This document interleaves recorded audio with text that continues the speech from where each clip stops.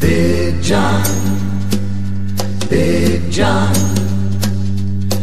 Every morning at the mine you could see him arrive. He stood 6'6" and weighed 245, kind of broad at the shoulder and narrow at the hip. Everybody knew you didn't give no lip to Big John. Big John, Big John, Big Bad John, Big John. Nobody seemed to know where John called home. He just drifted into town and stayed all alone. Didn't say much, he kind of quiet and shy. If you spoke at all, you just said hi to Big John. Somebody said he came from New Orleans, where he got in a fight over a Cajun queen. A crashing blow from a huge right hand sent Louisiana fella to the promised land. Big John, Big John, Big Bad John, Big John. Then came the day at the bottom of the mine when a timber cracked and the men started crying. Miners were praying and hearts beat fast. Everybody thought they'd breathe their last except John.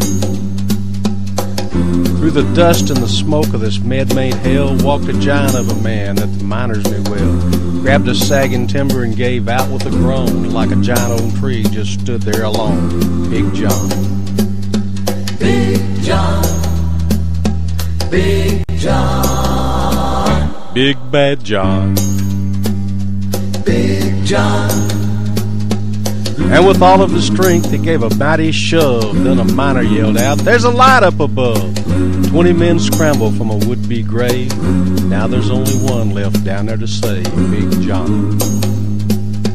With jacks and timbers they started back down. Then came that rumble way down in the ground. And as smoke and gas belched out of that mine, everybody knew it was the end of the line for Big John. Big John, Big John, Big Bad John, Big John.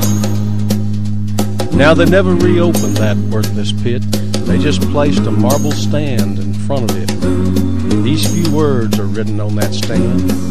At the bottom of this mine lies a big, big man. Big John.